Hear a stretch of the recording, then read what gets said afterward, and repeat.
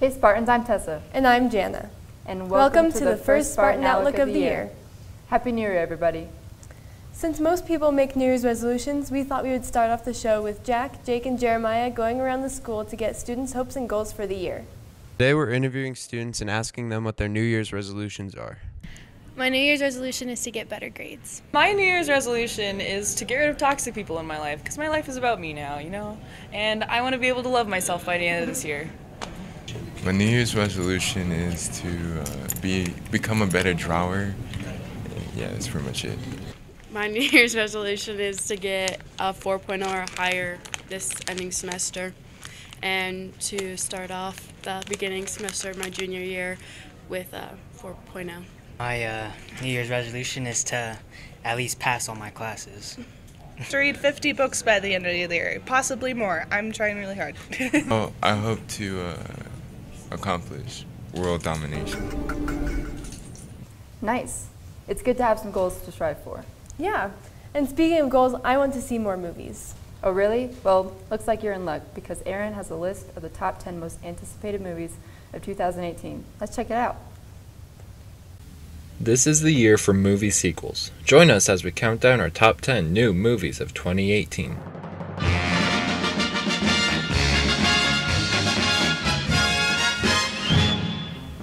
Coming in at number 10 is A Wrinkle in Time, which adapts the award-winning book by Madeleine L'Engle into a cinematic piece of art, releasing to theaters on March 9th. Wreck-It Ralph 2, Ralph Breaks the Internet takes the 9th spot as our favorite video game characters travel from classic arcade games and move to explore the world of the internet, coming to theaters on November 21st.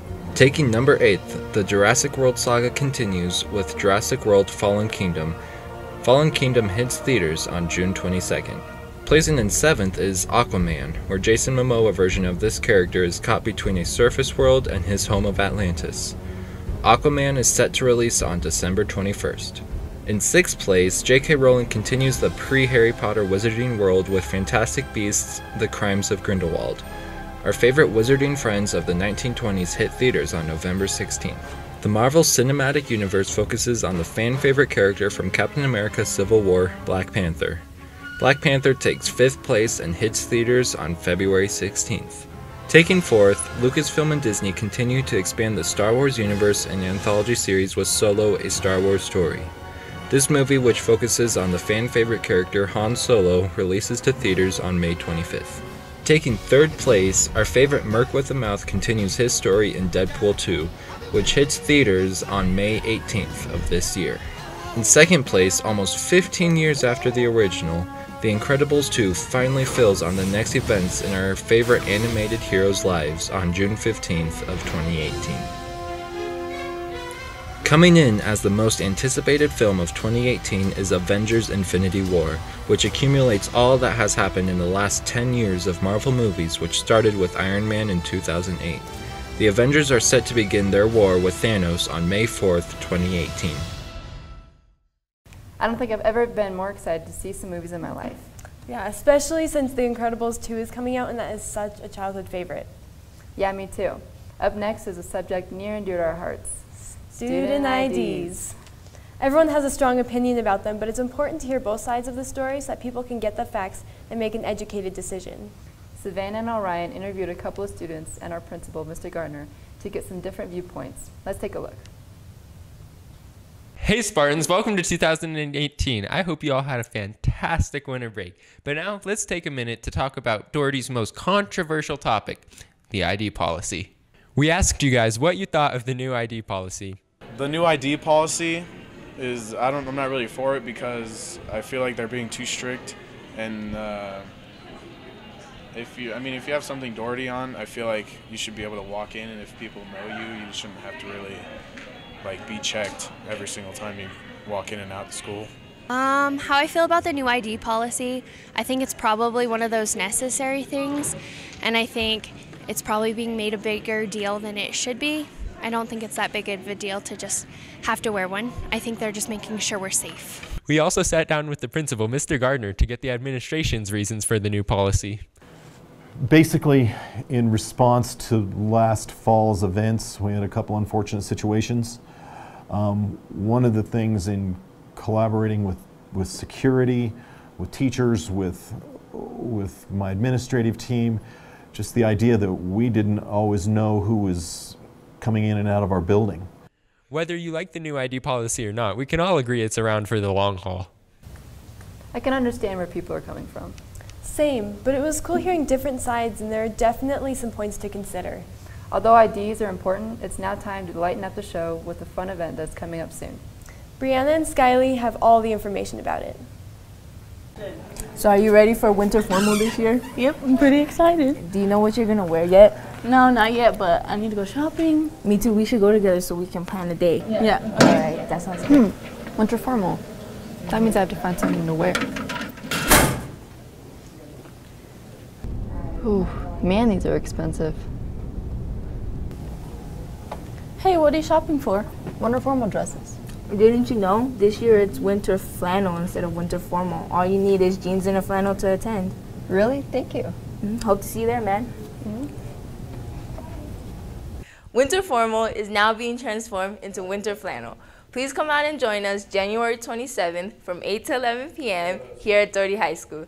Ticket sales start January 22nd, costing $15 a person at the business office Monday through Friday, and $20 at the door if you're a little late. The attire this year is just regular flannels and jeans, so please come out and join us for the fun.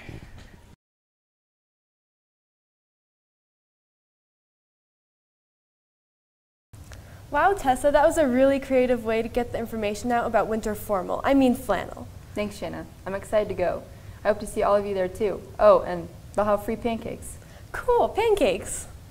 This next piece I'm excited for because we get to show you some of what we do in video production other than the Spartan Outlook. Many people don't understand what video production is and what type of things we do in class. Yeah, I've even heard some people think we just review movies all period, but we're actually the ones making the productions. We make a lot of videos as assignments, but no one really gets to see them, so I'm happy to introduce to you our new addition to the show, the Video of the Week. This video is by Garrison, which he calls Into the Unknown.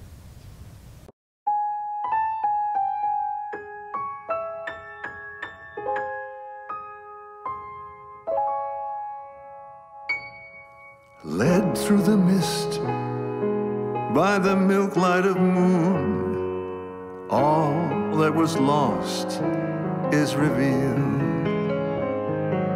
Our long bygone burdens, mere echoes of the spring. But where have we come, and where shall we end? If dreams can't come true, then why not pretend? How the gentle wind beckons through the leaves as autumn colors fall, dancing in a swirl of golden memories, the loveliest lies of all.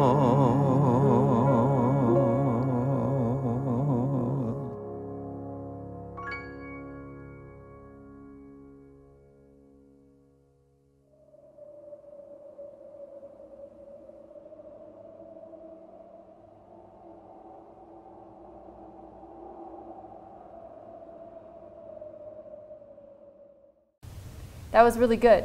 You can really see the time and dedication in that piece. Well, Sparta, that's it for this week's episode. We wish you all the best and a Happy New Year.